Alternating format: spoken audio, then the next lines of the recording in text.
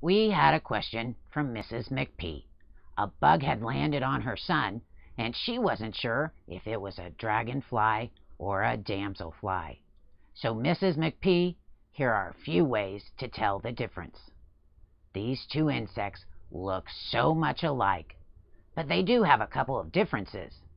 We might be able to tell the difference by looking at their eyes.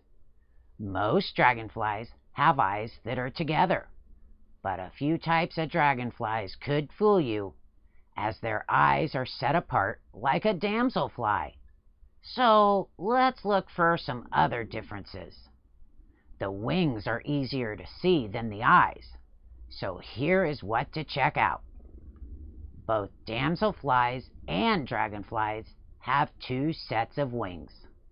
If you look closely, you will see the dragonfly's back wings are wider than the front wings.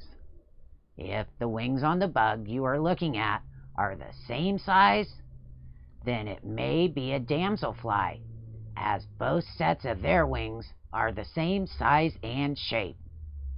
Now, if you can't get close enough to see the wings very well, then we can try to just stay back and wait until they land.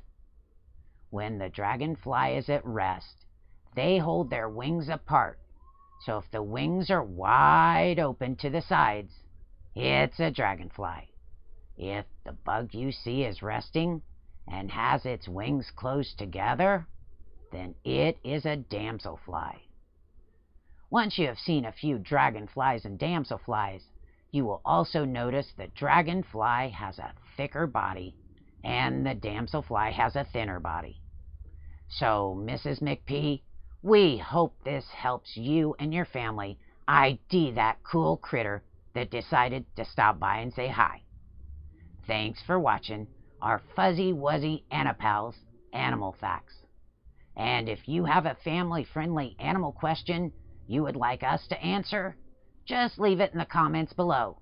We just might make your question into an animal fact video.